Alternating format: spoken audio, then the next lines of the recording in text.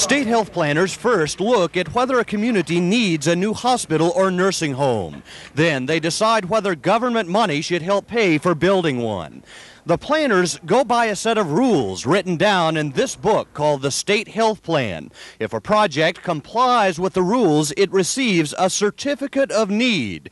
The certificate can be worth millions of dollars in government reimbursements for an owner's construction costs. The certificate, though valuable, is not for sale. It's against the law to sell one.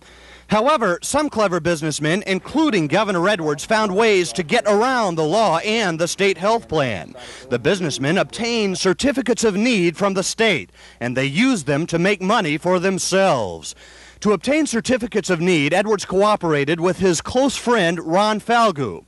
During Edwards' previous administration, Falgout worked for the state as a health official who reviewed applications for certificates of need. When Edwards went out of office after his second term, Falgout also left state government. Falgout went into business with a bright young lawyer, James Wiley. Wiley's knowledge of health care qualified him to teach at the Tulane School of Public Health and Tropical Medicine.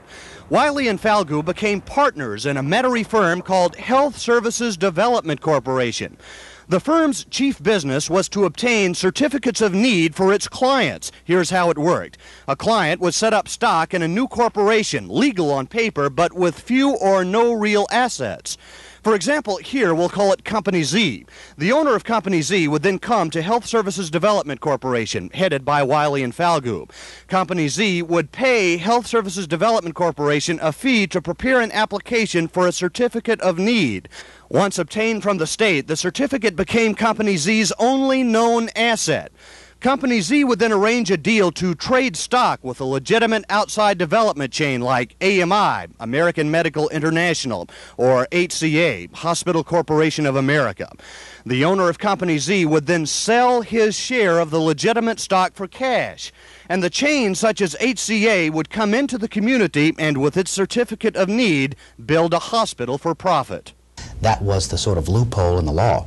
There was a prohibition of selling the certificate itself, but there's no prohibition of selling the stock in the company that owns the certificate. State health records show Wiley and Falgout sometimes got certificates of need even when a client's project failed to meet the state health plan.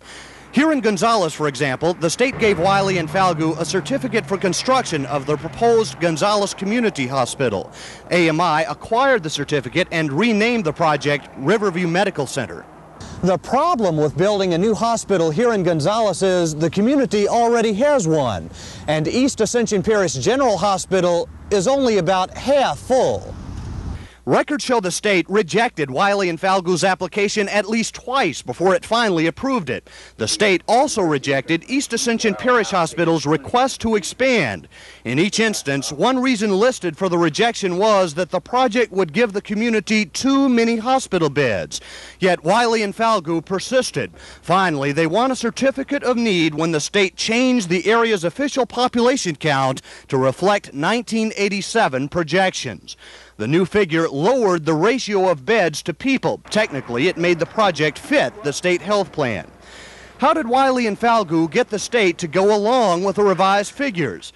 Records show the state followed the example it set when it approved another hospital project for Baton Rouge. In both cases, the state revised its population count of a community to include future estimates.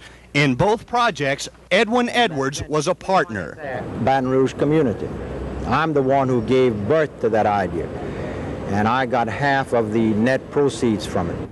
Over the past 6 months, Edwards has told different stories about his part in the deals. As the grand jury investigation deepened, Edwards was called to testify on November 30th. His public statements that day differed from what he told us 2 months earlier at the state capitol. I do not have any interest in Falgout's business and never did. I did work for him as a lawyer and a consultant. Well, I had 4 different ventures that I succeeded with as a partner, consultant, and a lawyer. Call me whatever you want to with Mr. Falgout. Well, in one instance, I got some stock in AMI, which I sold for about $400,000. In one instance, I got some stock from HCA, which I sold for about $400,000. In another instance, I got a cash fee from him for about $200,000. The total amount of what I got from the 4 of them is much closer to $2 million than $1 million. Consistently, Edwards has said he was out of office and Dave Treen was governor when all the transactions took place. However, Edwards was not without friends in the Treen administration. Among them, Health Secretary George Fisher and Jim Harris, who headed the office that reviewed applications for certificates of need. Both served in the previous Edwards administration. Treen says that for the most part, he let the office run itself. No, I was not aware that sham-type companies were being set up and getting certificates and then trading it off until very, very late in my administration. I did not know until after I was out of the governor's office that Governor Edwards had any interest at any time in any of these applications. Critics say the political wheeling and dealing that went on behind former Governor Treen's back has helped make it more expensive for you to enter the hospital. Tomorrow, we'll follow the link from politics to your pocketbook. With photographer Brian Pukas, Taylor Henry, Channel 4 Eyewitness News.